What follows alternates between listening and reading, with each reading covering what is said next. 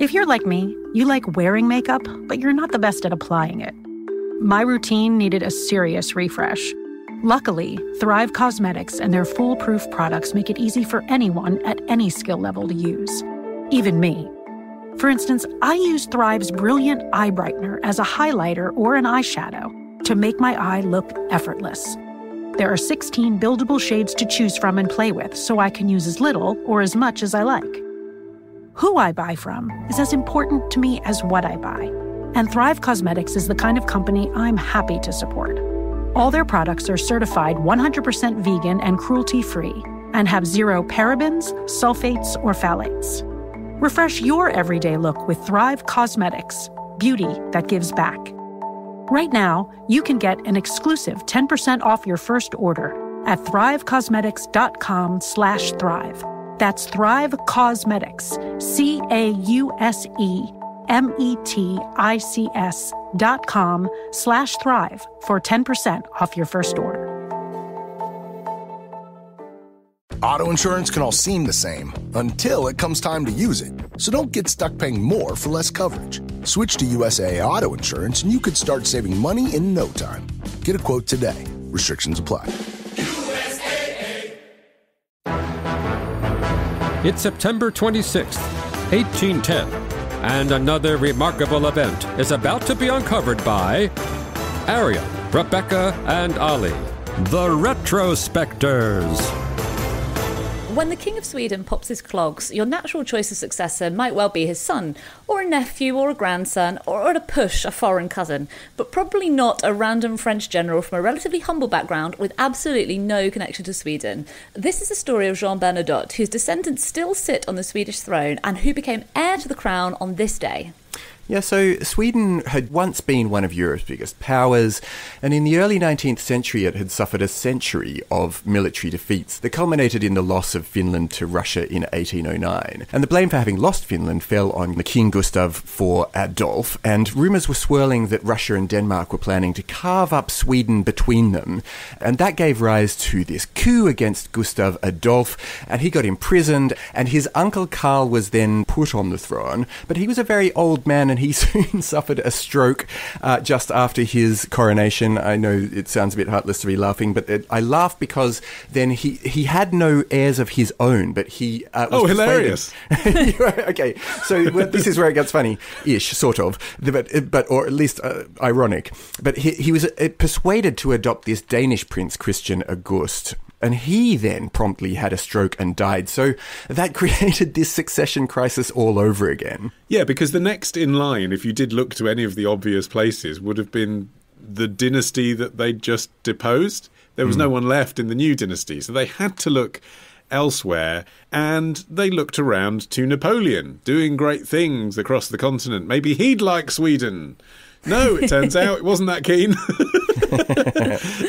But he was like, well, I do know a fella who might. Yeah, his adopted stepson, Eugène de Beauharnais. But the Swedish envoys who had been sent to Napoleon's court were forced to diplomatically decline. Basically, they found him nice but dim. But they didn't want to offend Napoleon, so they were scouting around looking at other people who were close to Napoleon and who might be interested in the job. And then suddenly, one of the members of the party, a 29-year-old army lieutenant, Baron Karl Otto Morner, just offered it to Jean Bernadotte, who was one of Napoleon's top generals. He did this without clearing it with anyone, and he was actually imprisoned when he got back to Sweden, briefly, because he had just, it was a very, very febrile situation in Sweden. The choice of the heir to the throne was very important and very sensitive, and it just went in this direction because this random, young, full of himself aristocrat just said, hey, would you like it? It's not like he didn't have any experience at running stuff. Napoleon liked him so much he'd made him, at this point, had made him Prince of Pontecorvo in Italy and Marshal of the French Empire. So, he was someone sort of in the ranks, but you wouldn't have put him as a contender to be the next King of Sweden. And he also had a very personal connection with Napoleon because he had actually ended up marrying Napoleon's former fiancée, Désirée Clary, whose sister was married to Napoleon's older brother Joseph. And somehow through this, Napoleon and he had managed to stay friends, even though he'd ended up marrying the woman that Napoleon was planning to marry. Yeah, they went into frenemy status quite a lot because the whole reason that Bernadotte was able to rise through the ranks so rapidly in his early military career was that he was very pro-revolution. And Napoleon was, in the early days, a face of the new revolutionary France.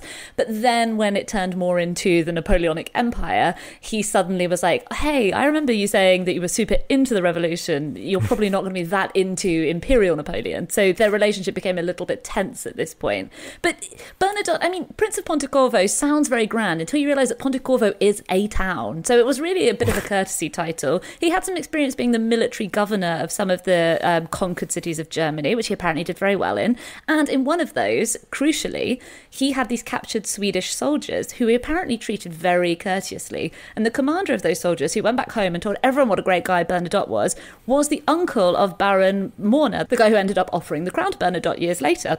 So, it goes to show. It's all about who you know. Yeah, being nice pays off, guys. He basically networked his way through the Napoleonic Empire, didn't he? Yeah, and Napoleon had actually offered him the Spanish throne at one point, but he said no, he wasn't interested. For a man who had so many offers of thrones, he had no connection to royalty whatsoever by birth. He was born in southwest France. His father was named Jean. His mother was named Jeanne. His brother was named Jean.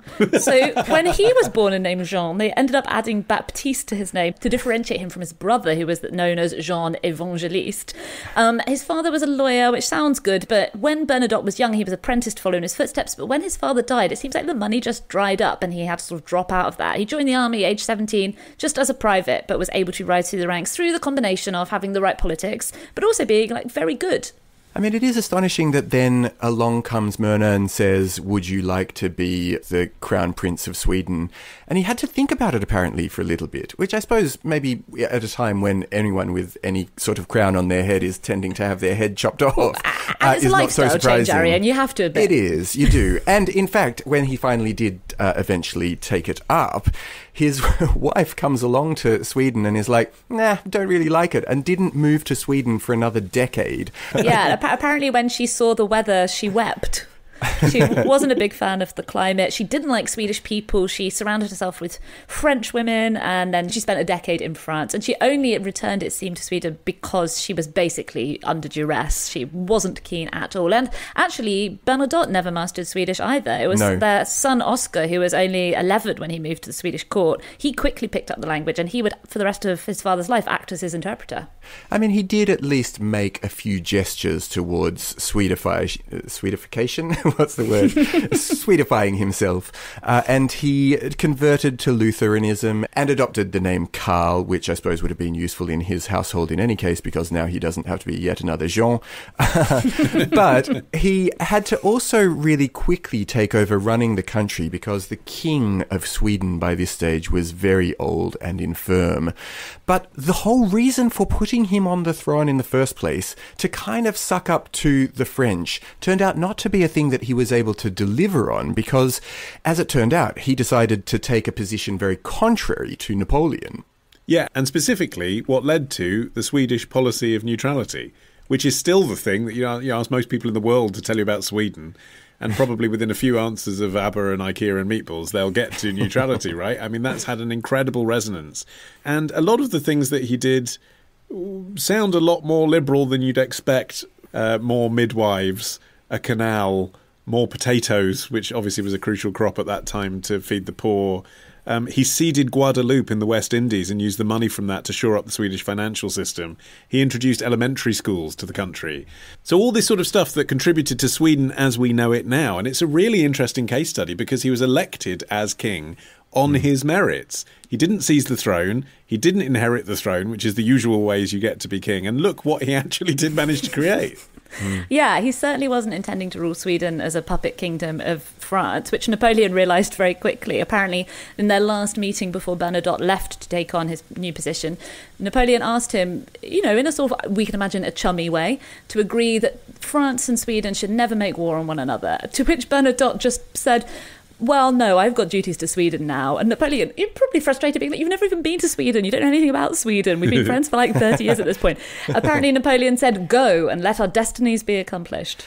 Well, and what turned out to be their destiny was that Napoleon ended up occupying Swedish Pomerania, which was this territory in what now is northern Germany and Poland, but it was occupied by Napoleon in 1812. And Bernadotte then responded by strengthening his alliance with Russia and leading Swedish troops in the field against the French army. So this really isn't what Sweden had in mind about the possibilities that might be opened up by their potential alliance with Napoleon. But crucially, he did capture Norway from the Danes, which was a huge coup, made the Swedish people extremely happy. And that just before, okay, I'm just going to take Norway and then I'm neutral. Then neutrality forever.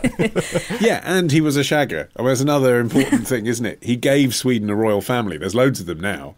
They selected someone who was fertile, which is important when you have a hereditary monarchy. I mean, he managed to reboot it for them. One of the things that was reported at the turn of the 20th century is that when he died, it turned out that he had a tattoo on his forearm which said "Death to Kings," which was from the days of the French Revolution, and he was a Republican. And during his whole time of being king, he'd never let anyone see his forearm because he was carrying this revolutionary message around with him. You'd have changed that tattoo to "Death to Finns" or something to make it kind of updated and acceptable. Just scribbling over it. Yeah. But apparently on his deathbed he said, "No one has had a career like mine." And I think that's pretty unarguable. Plucked from obscurity, taken into the Napoleonic court, and then become king of a country that you don't speak the language of and have no particular interest in before you've gone and sat on the throne of is pretty astonishing. And also career-wise, he would have been his father's successor. He would have been a legal clerk or whatever, had his father not just died and then he sort of essentially quit his office job because he needed a change. Yeah. And from that, he ends up as the head of the new dynasty of Sweden. It is extraordinary. It just never happens to me that I quit a job and become king of somewhere. It's really disappointing. Tomorrow. The miracle of the age. A lion in your lap. A lover in your arm. Ditch the ads and get a Sunday episode when you join Club Retrospectors. Patreon.com/retrospectors. The difference between ordinary and extraordinary is that little word, extra. On the Growth Mindset podcast, I dive into the psychology of human potential and what the science says about self-improvement to give you that little extra. According to experts, your potential is not sitting under a rock waiting for you to finally trip over it. Destiny is merely a function of dedication and hard work. So leave your inner chakra at the door, put the astrology chart down, and stop waiting for something or someone to fix your life. Take responsibility for yourself and give me a listen on the Growth Mindset Psychology of Self-Improvement podcast.